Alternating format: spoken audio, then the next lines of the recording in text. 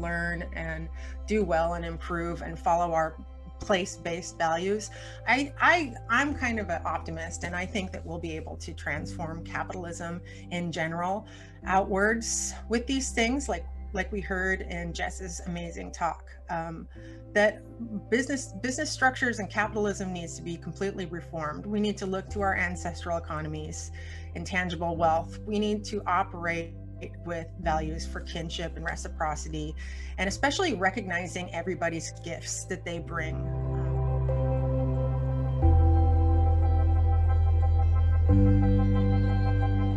We spoke, all of us here in the Pacific Northwest from Northern California to Alaska, a trade language called the Chinook. And so it's important to recognize that we carried on market-based economies from traditional times. We had extensive trade networks throughout the Americas. Here in the Pacific Northwest, we call those the grease trails for Unangan grease, from the coastal areas over to the prairies. And so we're familiar with the economies. As a matter of fact, we wouldn't have been able to live on these lands for many years. We've got to be able to have all of the institutions that the rest of the Canadian and American citizens take for granted that facilitate a true market-based approach in dealing with trade.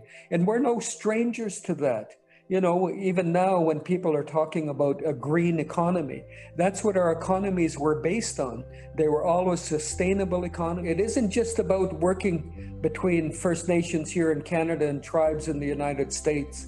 It's reaching out a hand of goodwill and cooperation to all of our brothers and sisters throughout the Americas, because we've all been infected by the colonization throughout the Americas. And just think about the gifts we've given to the world. Think about the Vatican, you know, with the Pieta,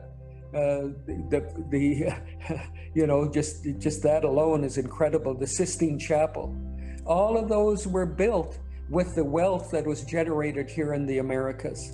So when I think about the way forward, it's about claiming our rightful jurisdiction so that we don't have to be beggars in our own lands, that we don't have to be asking somebody else for a program, that we can do it through fiscal powers, and that we harness the imagination, our collective imagination of our youth.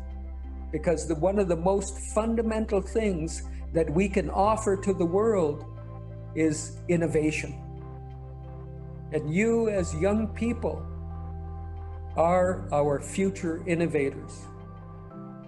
Think, imagine, think about these last four words, last four things.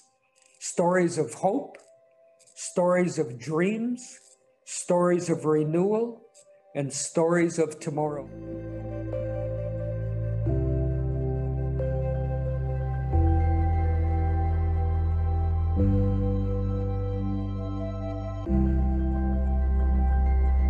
Community always managed the lands and resources for future generations. It was not about me now more. It was always about the future generation, the younger generations. How do you do that in a sustainable way?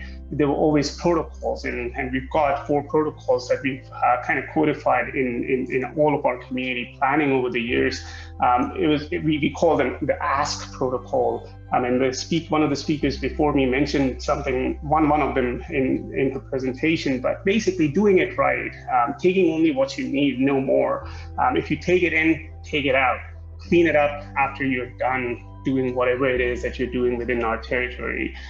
These are the principles. We call them the sustainability principles too. I mean, if you go in academia, that's what they talk about. But this is how Indigenous people, this is how Tla'aktamo has always lived and survived and sustained themselves.